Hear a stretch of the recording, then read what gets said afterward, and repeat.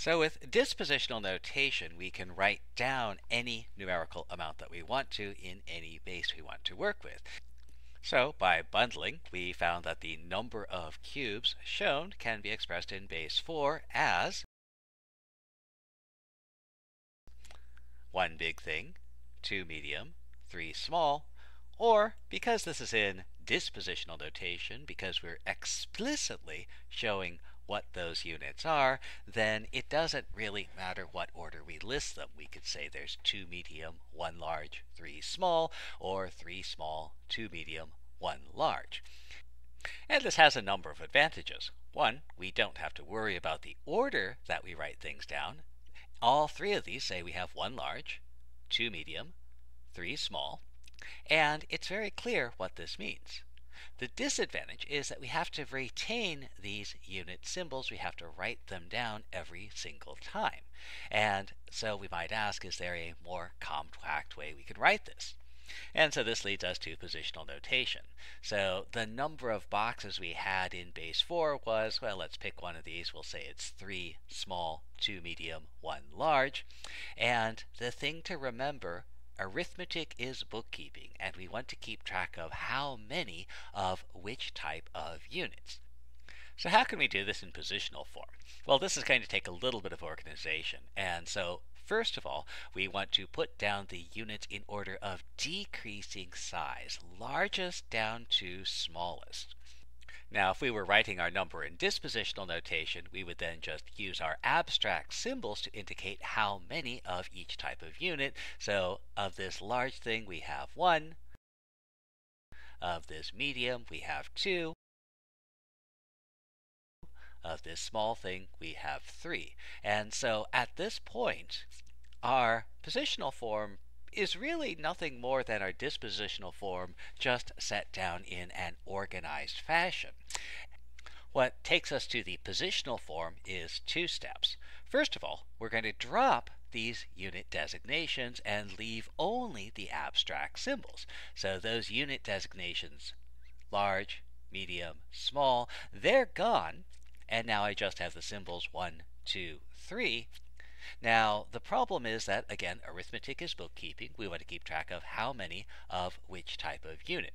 When those units were present, we had an idea of how big each of the units were. When they're gone, we need to remind ourselves of how big those units were. And the key here is that we were working in base 4, and so that 4 of each unit made 1 of the next larger unit. Since arithmetic is bookkeeping, we want to make note of the fact that we were working in base 4, and to do that, we'll add in at the very end and subscripted a spelled out number 4. And so this tells us that we have 1, 2, 3 base 4, and we can read this 1 large, 2 medium, 3 small at a base of 4. Now, one final note, it is very, very, very important to remember how you speak influences how you think. You should read this as 1, 2, 3 base 4, because this reminds you we have 1 of something, 2 of something, 3 of something. And we can fill it in later. We have 3 small, 2 medium, 1 large. If you read this as 1, 2, 3 base 4, you'll be reminded of that fact and you'll think about this number correctly. Avoid the temptation to read this as something like 123 base 4, because that means something completely different that has nothing to do with what we have here. You should read this as 1, 2, 3 base 4, 1 of something, 2 of something, 3 of something. Alright, so let's take a look. So here we have a number of objects, and let's see if we can express the number of objects in base 3. And so since we're working in base 3, we can begin by bundling sets of 3. So here's a set, we'll bundle it. Here's another set.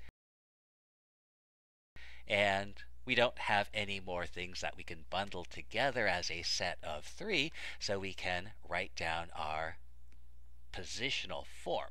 Now, as a transition, we might want to start with our dispositional form. So we'll write down our units in decreasing size order. So we have the medium size unit, we have the small unit, we want to record the number of each type.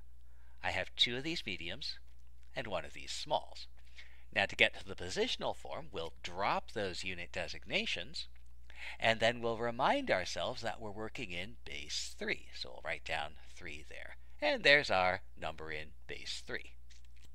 Now let's see if we can do something with a larger set. So here's a larger set. And let's go ahead and express the amount in base 3 again.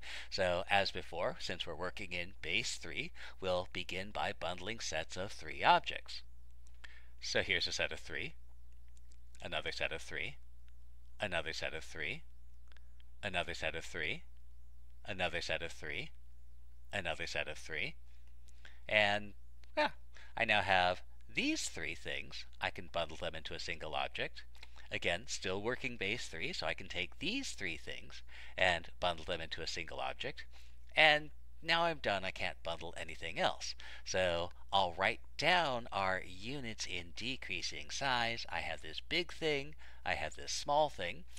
I'll write down the number of each type. I have 2 big, 1 small. I'll drop the unit symbols, and then I'll put a reminder that we're working in base 3. And remember, arithmetic is bookkeeping, but there's a problem. It is very bad bookkeeping to write 2 different numbers in the same way. We wrote this set also as 2, 1, base 3, and yet these 2 sets have very different amounts in them. So there's something going on that we have to fix. And this comes down to the importance of nothing. To avoid the problem of expressing different amounts using the same written form, we have to write down all the units, even if none of that unit is actually present. So for this amount, which we wrote as 2 large, 1 small, there is an intermediate unit that we didn't have any of, but we should, if we're going to write our number in positional form, include that intermediate unit. So we'll include the intermediate unit. We'll write down the amounts. We have 2 large, 0 medium, and 1 small.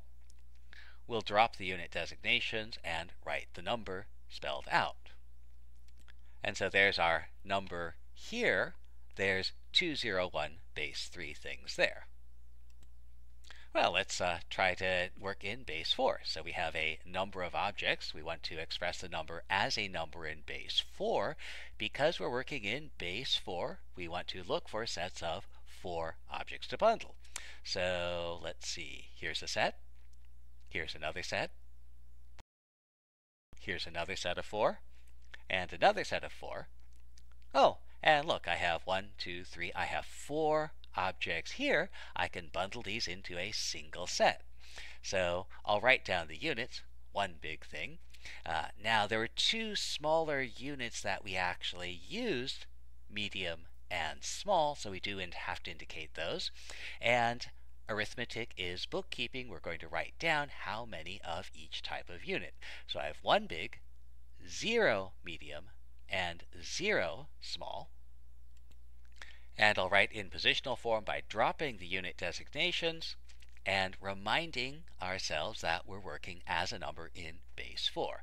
And again, it is very, very, very, very, very, very, very important to read this not as 100 base 4, but this is 1, 0, 0 base 4. There's 1 of something, 0 of something, and 0 of something else.